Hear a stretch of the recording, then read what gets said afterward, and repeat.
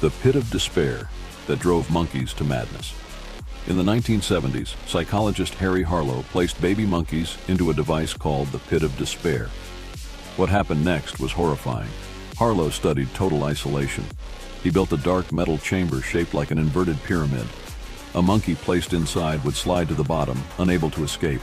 No light, no social contact, just endless crushing loneliness. Within days, the monkeys stopped moving. They curled up, rocking back and forth. Their eyes went empty. Some refused to eat. Those left for weeks came out psychologically broken, unable to interact, mate, or function. Some became violent. Others were attacked and killed. Harlow claimed his research would help us understand human depression, but his methods were condemned. If isolation can destroy a monkey's mind, what is solitary confinement doing to prisoners? Think loneliness isn't dangerous? Think again. Follow and like for more mind-bending psychology content.